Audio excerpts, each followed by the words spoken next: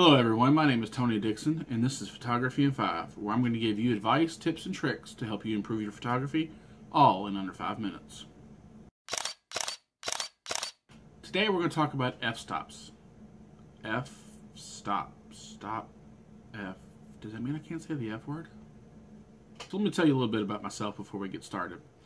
I've always kind of had an interest in photography, and about 2 years ago I picked up a Kodak point and shoot.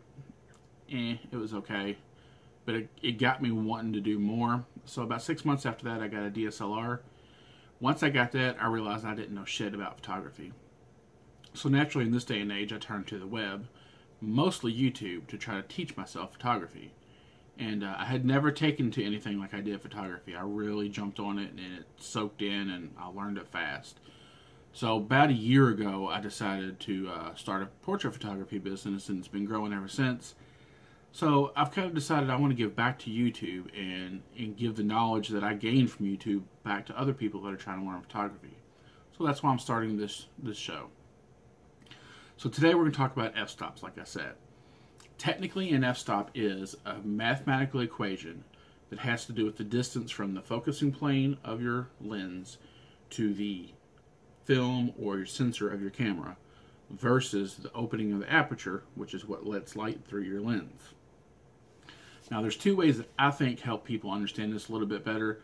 The first one's more technical, and it kind of goes off the basis of it, just breaks it down a little bit. If you replace the F with a 1, and turn those into fractions, it makes a little bit more sense. So if you have 1 over 22, 1/22 instead of F22, versus 1 over 4, which would be a quarter, 1/4 instead of F4, that's the amount of light coming through your lens.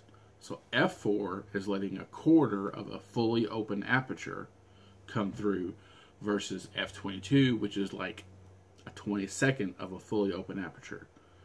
So even though it's counterintuitive, the larger the number, the smaller the amount of light is going to be coming through your lens. Now, another way to think about this is, what do you want to be in focus? Are you taking a picture of like a single flower, and that's the only thing you want in focus? Well, if that's the case, you want your aperture, your f-stop, to be closer to 1 over 1 than you do anything else. So like f2.8, f4, something like that. Now, if you're shooting landscaping, you want everything from the rocks in front of you to the mountains in the distance be in focus, then you're going to want to use a larger number, smaller opening to allow the light to come in and get all that in focus. So to recap that, the more you want in focus, the larger you want your F number. To me, that's more intuitive than the actual technical description of it. So just remember, how much do I want in focus? What equals what f-stop to use? I hope that was helpful. I hope that makes sense.